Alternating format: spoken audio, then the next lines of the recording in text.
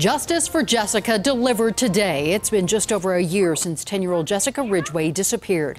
Well, today, her teenage killer, Austin Sigg, learning he will spend the rest of his life behind bars.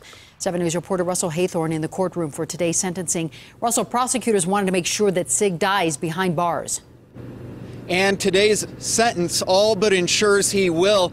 He got life in prison for the murder charge, plus 86 consecutive years on top of that for the kidnapping, sexual assault, and robbery charges. Honorable Stephen Munsinger, Chief Judge, now presiding. Day 2 in court started with Austin Sigg's attorneys arguing he should receive a life sentence with parole after 40 years. The court would be presumptuous and speculative to assume at this early age, because of an act by a child, that child would never be appropriate for parole. Prosecutors argued otherwise. The founding fathers of this country did not set forth an amendment that says when a young man kidnaps, robs, sexually assaults, and murders and dismembers a 10-year-old girl, that everything other than the murder should be excused.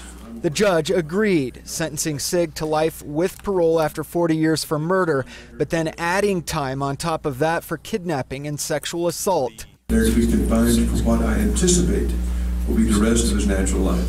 At that point, one of Sigg's attorneys mouths, "Are you okay?" Sigg replies, "Yeah, I'm fine." He was expressionless most of the day. You'll recall Jessica's disappearance last fall triggered a massive search. The discovery of her body 5 days later shocked the region. Sigg confessed about 2 weeks after that, calling himself a monster. It was truly a reflection of pure evil, and Austin Sigg deserves everything he got.